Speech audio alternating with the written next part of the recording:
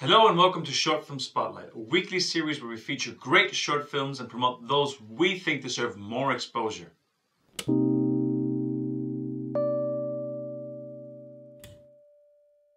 This week we kick off at great speed with the film Escape Velocity by Peter Vados. The film features no dialogue or anything really resembling a narrative.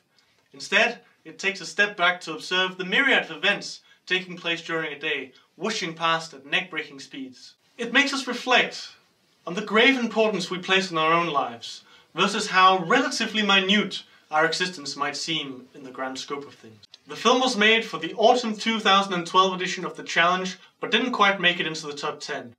Nonetheless, we're sure you'll enjoy it, so click the annotation to watch the film. The second film explores life through dualities. Made by a group of filmmakers who call themselves Every None, the film's symmetry explores the contrast, the complements, and the parallels of our world through split screen. Heart and brain, day and night, youth and old age, several of humanity's fundamental dualities. It is captivating and simply stunning, and it is definitely one of the best things to watch all week. So check it out by clicking on the annotation. This week's final film, titled Listen, comes from Italian director Federico Meneghini.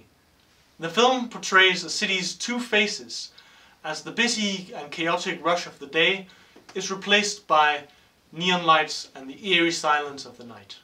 Listen features similar themes of duality and putting oneself in a greater context, and we hope the films will complement each other and maybe give some food for thought, so click the annotation to watch the film. Thanks for watching and enjoy the films. If you have any comments or questions, or if you'd just like to send us your film, please use the comment section below or get in touch with us through Facebook. That way your film might just be on next week's Short Film Spotlight.